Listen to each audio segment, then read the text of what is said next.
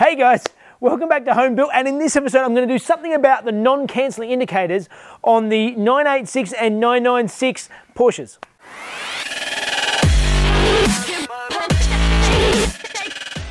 Okay, so many of you have seen that I bought my 996, affectionately known as Archie, and I've been gradually tidying it up along the way, and there's been a few bits and pieces that have just sort of really irked me about the car that just aren't working the way they're supposed to, and it's quite annoying. And one of those main things is that the indicators don't cancel when you turn a corner. So basically you turn the indicator on, you turn a corner, as you turn back, it does not cancel. And apparently that is quite a common problem. It basically happens to all of them. It seems to be a bit of a manufacturing fault. And the main fix generally tends to be replacing this whole unit. And one of my viewers actually did that and saw that I was having the issue, and I've been doing a little bit of research, and I think there may be a way to actually repair your existing unit to get it to work. So sorry, I've forgotten the name of the guy who sent it to me, but I'm quite grateful that he sent me his old damaged unit. So I'm actually going to have a tinker with this one, and we'll see if we can actually pull it apart and get it to work again without having to go out and spend $600 or whatever it costs to get a whole new unit to replace the one in the car, just because the indicators don't cancel. All right, so the very first thing I need to do to try and repair this unit is to open it up. So there's a bunch of these on the face here. There's a bunch of these little sort of brass rivets that I need to just lightly drill out the top of them so that I can just lift the face off. So that is my first job.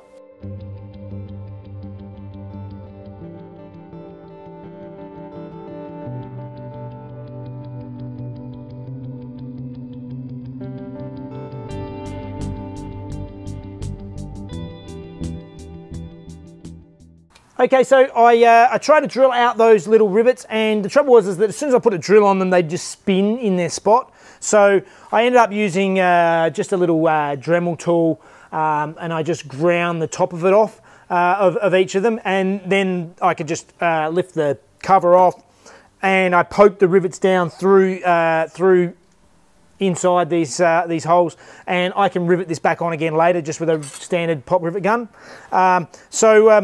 Once I've pulled it apart, you can actually see what the issue is here. This piece here, this is the issue. This should actually be sitting sort of square. If you can see this, these arms, this arm is leaning in, is because this little piece here, which was still in the in with the pack, broke off. You can actually see on this side of this one here, it's already snapped through. This little piece is already snapped through because there's a fair bit of force on these.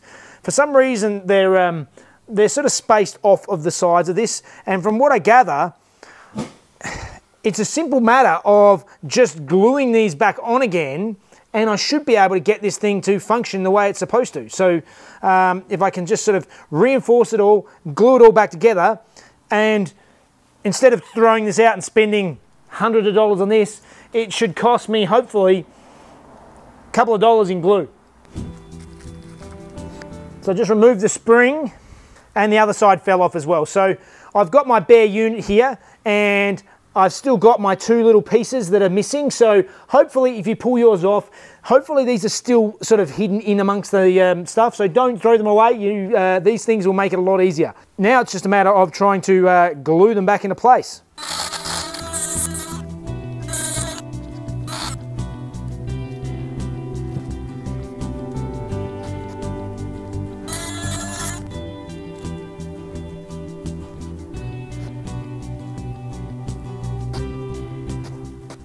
Okay, so all I actually did was I just cleaned up the surfaces on either side where it was joined and used a bit of super glue. Basically, for some reason, these things sort of look like they're sort of made with a gap around the side, so they were supposed to sort of be spring-loaded. The trouble is that the spring on this holds them tight anyway, so they don't have any room to move. So I've just glued them fixed to the sides of the unit, and hopefully once that all dries up, that should hold it exactly where it's supposed to be. But what I might actually do to get a little bit more reinforcement is I'm going to go and try and find a little area of this, this unit where I can trim off some of the bits of the exact same plastic and feed them into some of the holes and just sort of bulk it all up and give it a bit more reinforcing, just using the same type of plastic. And as I have no idea what this is and I don't know much about plastic, so what I often do when I'm trying to repair plastic is I just sort of look for a moulding piece, just carve a little bit off, there's your plastic that's exactly the same.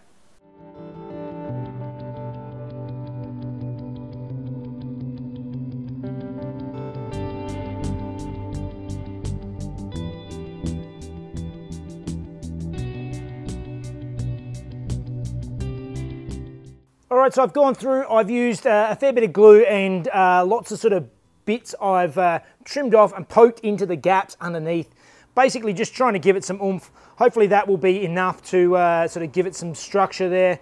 Let's give the super glue a little bit of time to completely cure, and then we're going to try and fit the spring again and just see how robust it really has come out. Alright, that's been probably a couple of hours now, and that's all set up and it's nice and solid, nice and hard. That feels quite firm. I don't think I'm going to have too much issue with it breaking again, hopefully. So now it's time to reassemble by just adding the spring back in. So I'll just clip the spring on and we'll see if we can put it all back together.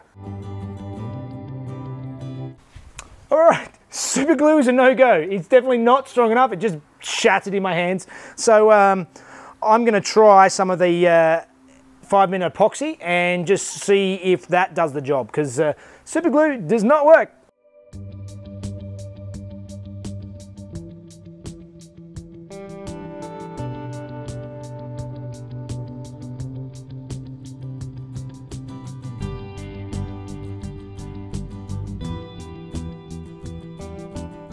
The principle in fixing it is sound. It's just a matter of getting the right stuff to glue it together again. So let's give that time to set up now. Hopefully we have it sorted. All right, round 2 with the epoxy looks better. It feels a bit more solid, but time will tell. Let's try and reassemble it again and see if it is actually solid and it's going to work.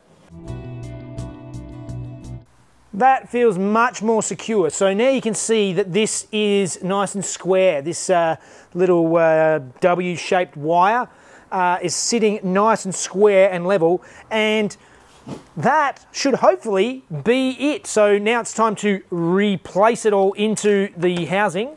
You need to be very careful about these 2 springs here.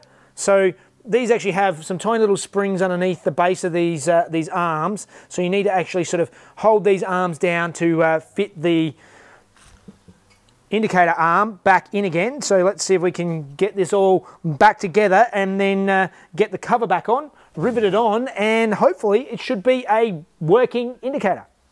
Before I assemble it, I'll just add a little bit of extra white grease in around things just to make sure it's all going to, you know, stay working the way it's supposed to.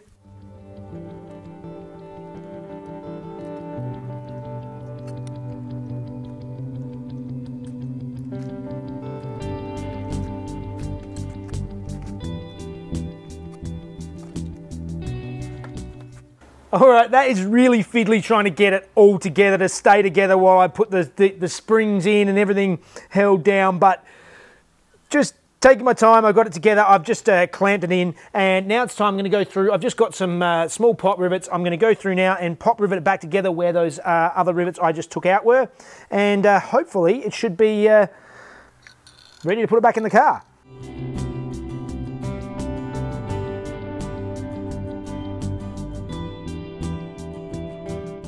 And there we go, it's all back together. So that was actually not that difficult. It was just a matter of, the hardest part is really putting it back together again, and the 5-minute epoxy, that seems to be the stuff to use. Now it's just time to actually put this in the car and make sure it actually does what it's supposed to. So now our stock's been repaired, it's time to fit it to the car. So I assume most of you would have to do this bit first, but we're just going to go through this bit now. And the first thing to changing it over is to disconnect the batteries. Next step is to remove the airbag. There's 2 T30 Torx bits in behind either side here. So just get in there and remove them.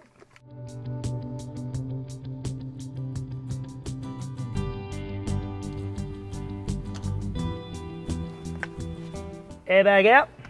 24mm socket to break loose the hub. And loosen it off, but don't take it off completely because it'll save you from smashing your face into the steering wheel. But then you just need to try and rock the steering wheel to make it loose. Nice and loose. Remove the nut and the washer, but mark where the steering wheel was so you can put it back on nice and straight again. Because there's nothing worse than a steering wheel that's not straight. And there's a couple of connections just want to loosen off. So now we'll just remove the face cover, just some 4 screws. Quick and easy. Face cover comes off. And 2 more screws either side. And that slides up and out. Bottom slides down and out. Unscrew here.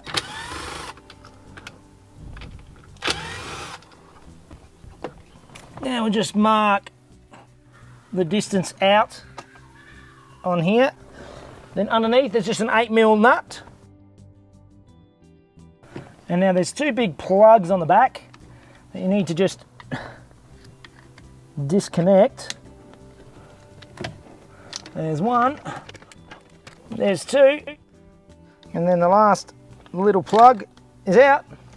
Done. We have old one out, new one back in. That simple. That was really, really quick and easy. It's taken me to get to this point 10 minutes, if that, and half of that was looking for tools. Plug it back in. And on she goes. Make sure it's nice and straight and in line with your depth that you made before.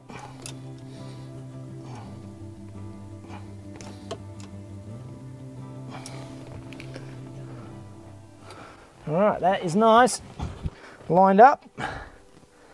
Place this back on and screw it back in.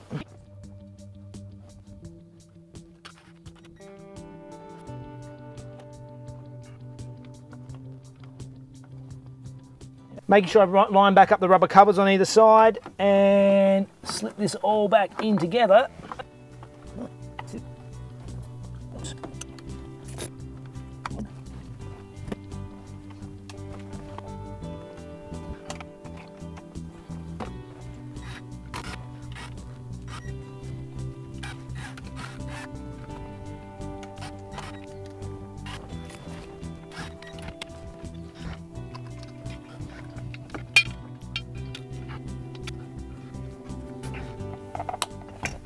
Simply plug the airbag back in again, tuck the cable in. Hey. But maybe first, bolt the steering wheel on.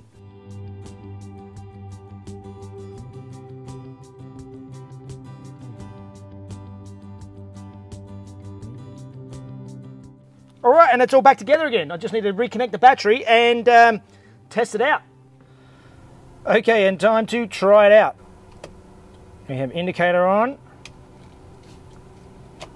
Cancels. Right indicator. Cancels. Perfect. It works. All right, guys. Well, that was a huge win. I am really happy with how that turned out. It was quite quick and simple, considering most people just buy like the $600 new unit that's just going to break again eventually. That's a $5 fix for some glue. I am really, really happy. So if you want to see more tips and tricks and videos like this, make sure you subscribe here and follow along with Harry as well. All right, guys, that's it for this one. I'll see you next time. Thanks, guys.